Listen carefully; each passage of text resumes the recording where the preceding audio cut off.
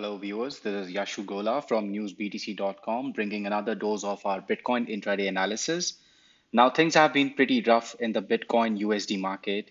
We managed to make some gains over this weekend trading hours, but the early and Asian hours at the start of this week has reversed them already.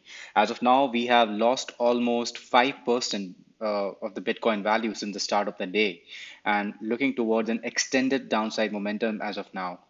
Now, indeed, we are definitely looking for a strong bounce back as well. And if we continue to go further downside, we might even be able to see some strong corrective phase from 7800 and 8200 fiat.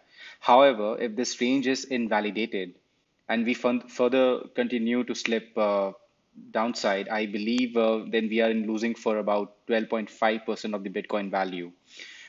Technically, we are in a bearish bias. The price has slipped below 50, 100, and 200 hour SMAs already. And the RSI is also indicating a selling sentiment as of now. Coming to our intraday analysis, we are now in a new range defined by 8224 as interim support and 8643 as interim resistance. First and foremost, we are gearing up for the intra range positions, which means entering a long on a bounce back from support and entering a short towards support on a pullback from resistance. Anyway, if either of these levels are invalidated, then we're going to switch to our breakout strategy.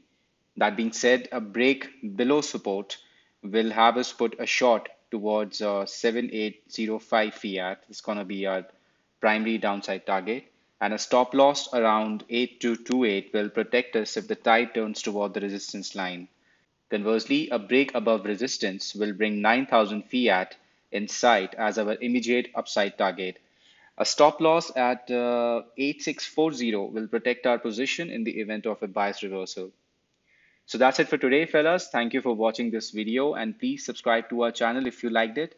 Also follow us on social media for the latest updates on Bitcoin, Ethereum, and all other major cryptocurrencies. The links are mentioned in the description box and have a great intraday.